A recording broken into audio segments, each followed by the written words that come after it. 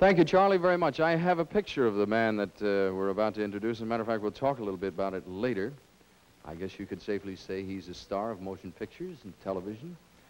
Recordings, too. Mr. Michael Callan. Mickey, nice to welcome you here. How about your picture here? This is, as a matter of fact, in just about a half an hour, we'll show you how you can get your picture with Michael Callan. Where was this taken, by the way? This was at a recording session, about a month or 2 months ago we did. Let me turn from recordings and still pictures to the motion picture and legitimate field. You're a dancer, are you not, primarily? Well, I used to be a dancer, Dick. Was it of any benefit to you when you decided to become an actor? Yeah, I'd say, you know, in the area of being agile and things like that, and being able to run and jump a lot. Do you still run up walls like you did in West Side Story, things like that? Do you practice? No, not too much anymore. What was the picture you just finished? Cat something or other? The Ballad of Cat Ballou. What's it about? Well, it's kind of a farce western, you know, comedy. What kind of a part do you play? Well, I play the chicken western hero, you know. The chicken western here? Yeah, do you have a preference in parts? You always seem to play somebody with a big problem. No, I have no problem in this picture. Is it all done? Oh, yeah, it's all finished. Whose picture is it? What studio? It's Columbia Pictures. I do most of my pictures for Columbia. Do you have what they call a continuing contract? Do you work for anybody? Well, I was under contract to Columbia for 6 years, where they owned me body and soul, and now they own me for 1 picture a year.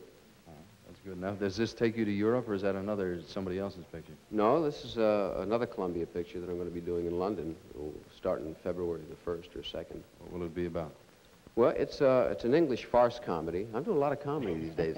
They finally found you had a funny side instead of being tragic all the time? I guess so. We did a picture a couple of years ago, didn't we? I remember, yeah, I got a note from a kid who said they showed it in their high school. It was a thing called Because They're Young. Everybody in the Moon was in this. Roberta Shaw, Doug McClure, Tuesday Weld, Mickey, the fellow who was on later, James Darren, and they made $60 for their PTA fund or something. It was still running around.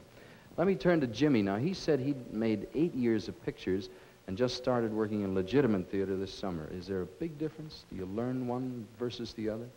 Well, I think that, you know, the legitimate side of it is, it's rough, but, you know, it's great. It's the only real, I don't know how to say it.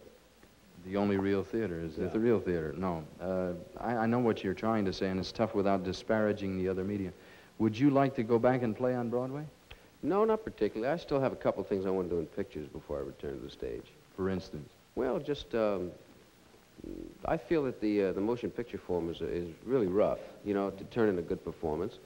And I'm kind of gearing myself in pictures now and starting to see where I want to go and the things that I want to do. Anything in recordings for the benefit of our friends here who are interested in music? No, not really. I've kind of I've recorded about 5 times, and I've got a perfect record. I don't think we've released one. But we're going to wait for that. Now, that may be something more challenging you want to try. Mickey, thank you very much. Good luck in Europe. Thank you, Dick. It's good to see you again. Nice to have you with us. Michael Callan, ladies and gentlemen.